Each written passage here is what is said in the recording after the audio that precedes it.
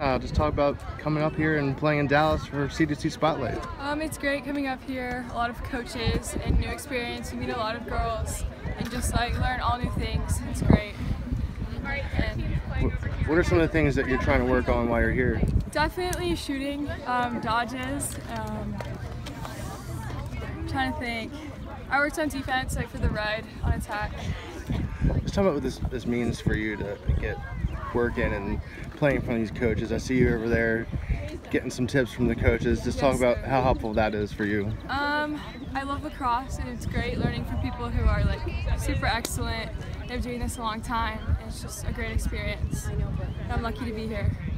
What are some of the things that you love the most about the game of lacrosse? What I love the most is meeting new people. I like pushing myself to learn new things. And if you had like a list of schools that you'd like to see yourself playing for one day, what would those schools be? Really want to go to Oregon. Okay. Trying to think.